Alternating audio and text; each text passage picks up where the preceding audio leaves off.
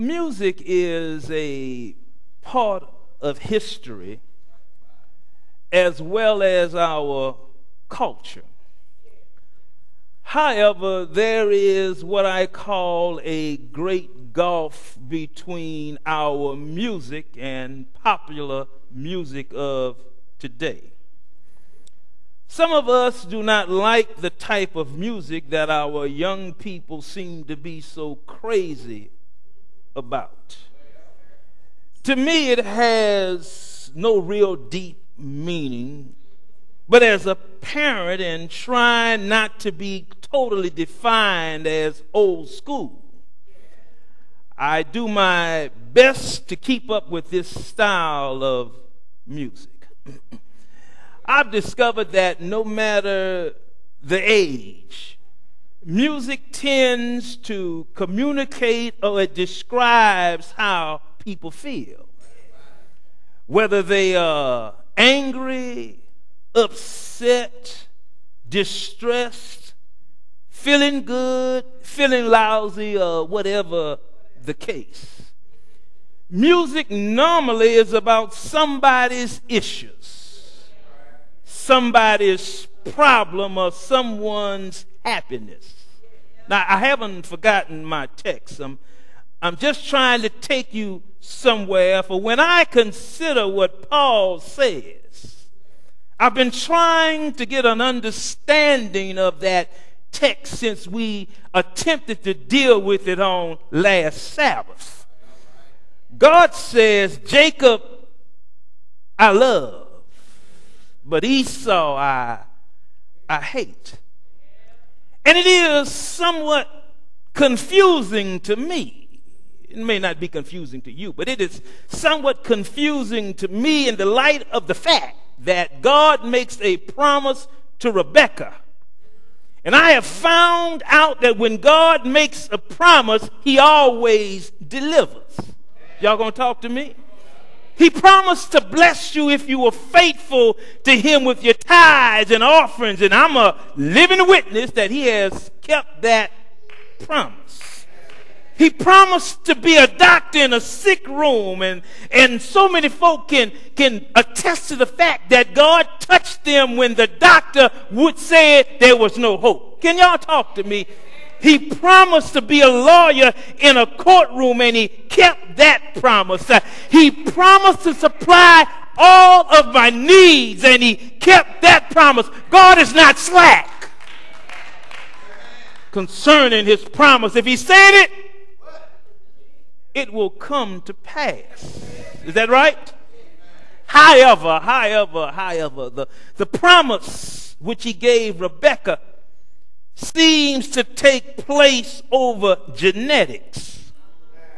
It appears as though the natural way of things are being overlooked by God. I said the natural way of looking at things seems to be overlooked by God. And I understand that God's ways is not our ways. I understand that his thoughts are not our thoughts. But God denies the firstborn and says, I love Jacob, the second child born, and I hate Esau, the firstborn. So I'm really confused. Just like Paul, who knows and understands that God is the same yesterday, today, and tomorrow. That God does not lie. Anybody in here know that God is a lie? God does not lie. And so Paul is trying to figure out whether or not God is joking with him. For in the back of Paul's mind and from his upbringing, his culture, Paul knows God has always dealt with the first of everything and anything. You think I'm lying? Well, down in Egypt's land, unless you had blood sprinkled on the doorpost of a lamb that was found without spot or wrinkle, the Bible says your firstborn would die, including the animals, from the poorest all the way up to the king's palace. God has always dealt with the first of anything. He has told us to give him the first of our fruits. He said, make 2 tables of stone like unto the first. He said, bring a lamb of the first year. I am Alpha and Omega, the beginning and the end. But seek ye first the kingdom of heaven, and all these things shall be added. The dead in Christ shall rise first. We love him because he first loved us. I am the first fruits of them that slept. God always deals with the firstborn. Am I too heavy for y'all this morning? But for some reason, God is taking priority over genetics or the way things normally go. Listen, and this is another thing that confused me. These twins have not been born. They are innocent. They are incapable of doing good or bad. They have not used their power of choice. They have not decided to do the right thing or the wrong thing. They cannot crawl, walk, or talk. 9 months have not passed. They are not teenagers who attempt to make choices. Yet God says, Jacob I love, Esau I hate. I'm confused. What's up with this?